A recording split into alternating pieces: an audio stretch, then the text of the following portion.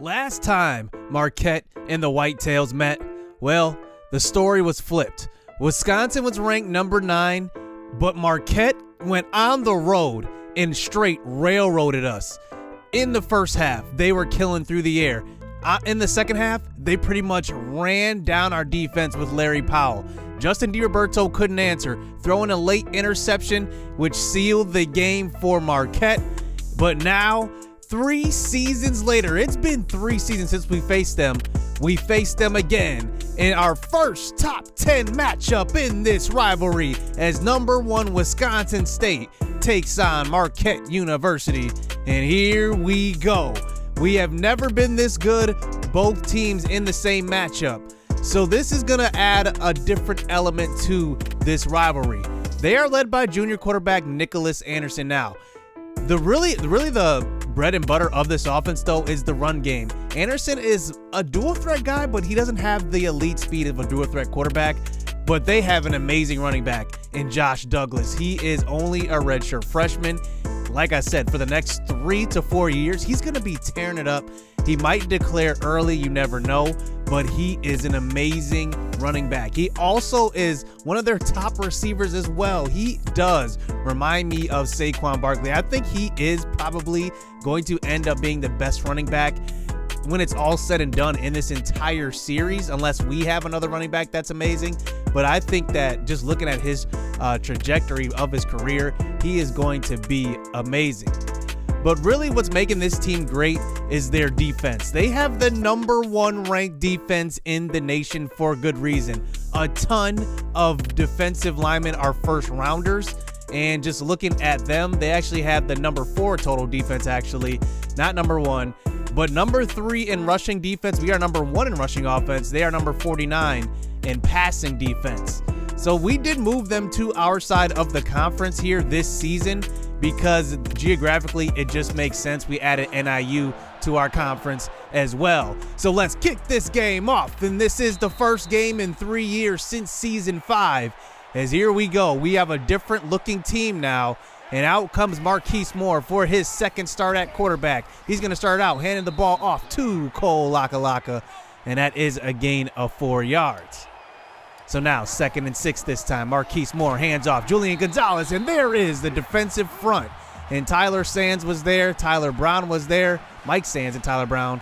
And now they make the stop in the backfield, making it a 3rd and 9. First throw to the right side. It is Michael Bradbury, the sophomore. That's a gain of 12 and a first down. So running our speedster, Jasper Sweet in motion. He gets the handoff. He gets a block, and he will get about 8 yards. And take a look. They are going to call holding on this one, and it's going to come back. And here we go. 1st and 15. Marquise Moore hands off for the first carry of Apollo St. Vincent's game, and he does get 6 yards on that one. And we can't get anything going on 2nd down, bringing it to a 3rd and 9. Moore facing pressure, and it's right there unblocked. And we did not see him coming. Brian Williams off the edge, and they do force the punt here on the first drive. So here comes Nicholas Anderson, the junior, at quarterback. Here he is, his first throw across the field to the right side, and he did get hit hard on that one, but a gain of 10 yards. He's okay, he stays in the game. So here is Josh Douglas, his first carry. He has a big hole, and there is a trip up by Ali Myers, but a gain of 28. Look at this. I mean, he was gone on that one.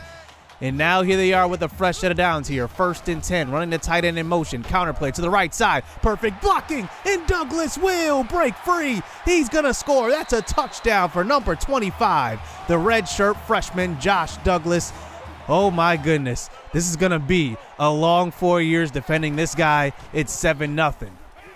So here we are back on an offense. Here's Marquise Moore on the first pass, trying to scramble out, but their defense is just fast. You saw that. Marquise Moore has 88 speed and 99 acceleration. He still was caught. 3rd and 8. Throw across the middle to Jasper Sweet, and it's just overthrown. That was actually a pretty tight window to throw to, but he was our best target. And we punt the ball again. So here comes Marquette back out on offense. So here they are running a man in motion after the punt. Anderson, clean pocket this time. He's going to try to throw the ball. He gets hit on the throw by Frankie Kai, and it's picked off. That's Ali Myers, and he has the first turnover of the game. And nice hit by Frankie Kai. If it wasn't for Kai getting that hit, That could have actually been a deep pass, but the hit definitely affected the throw. And here we are back on an offense after the turnover. Marquise Moore has the quarterback power to the left side, and that's a gain of 3 yards. So now 3rd and 7 this time, running the triple option handoff. That's Julian Gonzalez, the junior. He is fighting forward for a gain of 13 and a first down. So 1st and 10. Now Apollo checks back in. A handoff up the middle, and he is going to pick up another gain of 13 just like that. So 2 big runs here for both running backs. So now we're on the opposite side of the 50. Here's a throw to the right side. That is the true sophomore, Ramel Williams. He gets going for a gain of 7 yards. So handoff, Apollo up the middle. Only a gain of 2 on a 3rd down carry. So now 4th and 1. We can make this field goal, but why not go for it? Already down 7 in a rivalry game, and we will pick it up. That's Apollo St. Vincent for 9 yards. So now 1st and 10. We give it to Michael Bradbury on the jet sweep. Look at this blocking, and he does get to the outside and cannot get around his own offensive player. He gets tripped up. Gain of 9. That was a touchdown. So now 2nd and 1. Throw, and it's going to be picked off on the quick slant. And wow, that one was just severely overthrown. Marquise Moore just misses him. Wow, I mean, that's a big-time overthrow. That was Maurice Jackson that was going to. And Marquise Moore doesn't look good throwing the ball to start this game. So here is Marquette back on an offense, and almost a sack. And maybe even an interception on that one. David Wyatt gets there. And now it's a 2nd and 10. Throw out to left side. It's going to be Josh Douglas, who is a top receiver for Marquette as well. And that's a first down there. Now they get some breathing room as they move it to about the 30-yard line. Here for a 2nd and 1. Running the option to the right side. It's going to be a tackle in the backfield by Anderson Reed, the junior. And now we get it to a 3rd and 6. Nicholas Anderson. He's going to try to buy some time and run to the right side, and he will pick it up. Tackled by David Wyatt, and it's 9 yards and a first down. I said that he was a dual threat quarterback. He can run a little bit. The next play is a throw to the right side. The backup running back Carr breaks a tackle, breaks 3, and he gets about a gain of 26 and a first down. Now they're at the 40-yard line. So now Nicholas Anderson, quick throw to the right side, and we tried to jump that one with David Wyatt, but it's a gain of 10 for the tight end Eric Wilson. So now here is Douglas, another hand up the middle, 3rd and 1, and look at him. He just fights forward, gain of 10 on that one, and a first down. He is showing something. He might be one of the best young running backs in the nation. So here is Douglas, carried to left side, and he will get run down, but not before he gets stopped inside the 5. And now here they are, 1st and goal. Play action fake from the goal line, and he does throw across the middle, and it's caught by one of our former recruits. That's Darren Trevor, the tight end, and he gets in. 14-0 here for Marquette, and they look good on offense and even defense, and we have to answer. So 6 minutes left here in the first half. Handoff. Apollo St. Vincent to start out the next drive. He picks up a first down on that carry, and then moves us to about the 42. Marquette sends the blitz. We move to the right. Jasper Sweet. Oh my goodness, another one of these plays where our guy gets tripped up. Jasper Sweet has 95 speed. He would have been gone on that one. So now 2nd and 3. A quarterback power. Look at the blocking on the outside. That was Michael Bradbury on the left, and he was just sealing up the edge on that, and it's a big first down run. And Marquise Moore doing it with his legs this game. So here's Apollo St. Vincent, another carry to the left side, and that's going to be a tackle for about a gain of 6 yards. And now 3rd and 1. We're going to hand it right back to him, but he gets hit in the backfield, and this defense is just amazing. Tyler Brown in there for another play, and now we let him to go for it. 4th and 2. Apollo is going to fight for the first down marker to about the 5-yard line, gain of 11 yards. He's already got 73 yards rushing in this game. So 1st and goal, a handoff once again. Vincent fights forward. It's a touchdown. Way to fight forward for that one, because I did not think he was going to get in. He did. It's 7-14. We cut this lead down to just 1 score. So here is Nicholas Anderson on the next drive. Why not? Just keep giving it to Josh Douglas. He has another big hole to the right side. Nice one-on-one tackle by Ali Myers. But man, Douglas is running all over us this first half. So 1st and 10. Anderson throws to the left side. He's got Jack Bunny, one of our other former recruits, and that's a gain of 5 there. And now they get it to about the 50-yard line here for a 2nd in 5. 2.5 minutes left. Here's a throw to the right side, and that should have been an interception and probably a pick six the other way. David Wyatt watches that one fall right through his hands. So 3rd and 5, another carry. Josh Douglas, this time he is stopped, and Tamari Jameson was there, Justin Royal was there, everybody was there. And now we have the ball back with 2 minutes left here in the first half. So here is Marquise Moore, this time scrambling out to the right. Nobody is home, and he's got a lot of room. He gets tackled in the 3rd level, and that's a gain of 31 for Marquise Moore. There we go. Getting out of bounds, even stopping the clock. So 1st and 10 this time. Clean pocket. Marquise Moore rolls to the right now, buying some time. He's going to throw across the middle, and that's a perfectly thrown pass to Maurice Highlights Jackson, who doesn't get the ball as much as he's used to getting. But that's a gain of 34. Marquise Moore is only 4 for 11 to start this game. So here is Apollo St. Vincent with a carry to the left side, using the stiff arm and fighting inside the 5. 12 yards. He's almost closing on 100 yards as well. So 2nd and goal, a carry up the middle, and he's going to pinball for about a gain of 2 yards, and that brings it to the 3. 3rd and goal. As this clock winds down inside of 15 seconds, we run Highlights Jackson in motion. We give it to Apollo St. Vincent on the triple option. We probably should have kept that one because we had probably a touchdown, and instead we will settle for 3 points and go into halftime, and it will be 14-10 as these two top 10 ranked teams are making this a game, and what a game it's been. Here we go, 14-10. Now, unfortunately, this only happens maybe once every 200 episodes here on my channel at all, but the second half got corrupted when I was recording it, and I like to record by half just because sometimes I like to take a break. I'm doing other things, but man, I'm kind of mad I missed showing you guys the second half. I'm sorry about that. It won't happen again. Like I said, this is the first time it's happened here in this series. I mean, it's been 100-something episodes now. But you can see in the second half, we actually did outscore them 14-7 in the 3rd quarter, highlighted by an 85-yard touchdown pass to Jasper Sweet. He's always good for one of those. And then in the 4th quarter, with 3.5 minutes left, Maurice Jackson had a 52-yard pass, and that one was actually on a 3rd and long. It was actually a really good throw.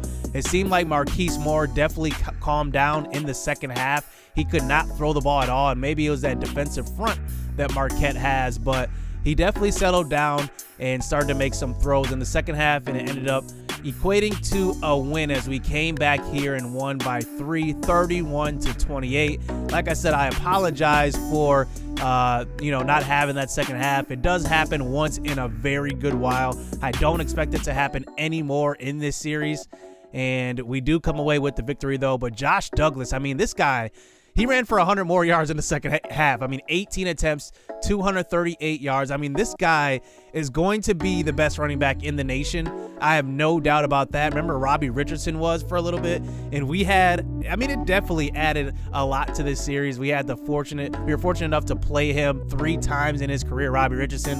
Now we get to play Josh Douglas probably 3 or 4 more times, who knows, but at least 3 more. But Apollo St. Vincent, 128 yards rushing in this one, 2 touchdowns. He's closing in on one of the best seasons we've had from a running back, and it's been quiet, to be honest, really quietly. He's going to be a 1,000-yard rusher probably at the end of this. And then Jasper Sweet, another game with another touchdown for him, and Maurice Highlights Jackson actually gets a touchdown as well. I believe that's actually his 2nd touchdown on the year, maybe 1st touchdown, to be honest. But in the second half, at the end of the game, we did score with 3.5 minutes left, and then Justin Royal got a turnover, an interception in the 4th quarter, and that did seal the game along with a Charles Davis sack. So that's how we did win this game, and it was a good victory all around. Honestly, the second half was really, really good, so I'm pretty mad that you guys missed that. So let's look at the rest of the standings, and looking at the top 25, look who's here. It's Wisconsin. Are you kidding me though? Seriously, because we did not promote them to the Big Ten, because remember, we have the relegation rules where the top 2 teams in the conference get promoted to the next conference, and the bottom 2 teams, if you're a Power 5 conference, get demoted. And Wisconsin has not been to a conference championship in the American yet, but look at them this year. They are on their way, it looks like. I mean, their schedule is pretty cupcake, to be honest. Indiana looks like the best team they've faced, and they're only 5-2, and then they're not even ranked as well. And Wisconsin is 7-0. What a start to this season, and they got about 4 or 5 games left to finish it off. It would be amazing to see a Wisconsin State National Championship. I mean, that is probably a dream scenario here in this series. But USC is number 2 right now, and they look really good, especially with big-time offensive output. I mean, they have a win 42-0 versus a 5-2 Cal team. I mean, that's the type of team that this USC team is. They do have a tough matchup versus Texas, so I do expect them maybe to lose that one. Who knows? But looking at the rest of the top 25, Houston is 7-0. And Houston's another one of those interesting cases. I actually played with them in the American Athletic Conference, but then they started to suck. Well, I think we put them in the Big Ten maybe 1 year, but I was like, well, that doesn't really make sense geographically. So I put them in the Big 12, and they literally could not stay in the conference. They got demoted. Then they got demoted back to the American, could not stay in that conference. They got demoted down to the Sun Belt, and now they're undefeated in the Sun Belt. It's just funny to see some of these teams do this when I promote and demote them. So looking at the Heisman watch, and Arkansas is another one of those surprise teams now within the last couple of years. Remember last year they were actually top 5 at one point, and they went undefeated until about like week 10, I believe. They were actually number 3 in the nation. I think that was their highest ranking. Cody Richards is their top running back. He is on top of the Heisman race. I believe he started the season there as well, so he's just basically kept that spot. But it's just interesting to see these teams who are now good here in year 8 here in this franchise. So let's just look at our recruiting board. And I highlighted before the recruiting episode, or during the recruiting episode, that Colin Kurtz and Jamarcus Levine committed. But now we have 2 more commits. Matty Pitt, a good guard. But now the big one here is Dominic Holly. He is our first 5-star prospect to commit to our team, beating out Wisconsin. And you know what's funny about this is that I was 1,000 points behind in 3rd place for this guy, and all of a sudden I started putting 500 on him, and now he just commits. I mean, he was just waiting for us, it seems like, to go after him, and he has committed. Now, he is going to be a preferred walk-on because he is a computer-generated guy, so he will suffer -3 in his attributes for receiver skills. But we do get the 2 teammates, Noah Herndon and Grady Boozer, to commit. I'm excited to develop those guys. Those are only 2- and 3-star prospects, but they are really good. I can't wait to play with them. Unfortunately, we do lose out on Shane Bauer. Now, this was a big hitter for us because I definitely focused on skill positions this year in recruiting. And honestly, you know, missing out on him is going to be big because we're missing Coco Bamaye and Marquise Dorsey next season. They are both seniors on the outside at cornerback. So cornerback could be a little bit of an issue next year. I guess we'll have to see. We'll definitely have first-year starters out there. But looking at our remaining schedule, we have Iowa, Nebraska, Minnesota, Cincy, and NIU. Man, Cincinnati 0-7. They are horrible since losing Robbie Richardson, it seems like. So this season is already winding down a little bit, and we're 7-0. Let's see if we can finish the job. Hit subscribe. Hit that like button. Stay tuned. Let's get it. Let's go. I've been working hard for a minute. The ones who don't deserve it seem to be the ones that get it. The ones who speak the truth never get the recognition, but the ones that act foolish seem to get all the attention. It don't matter though, yeah, and it don't even matter though, nope.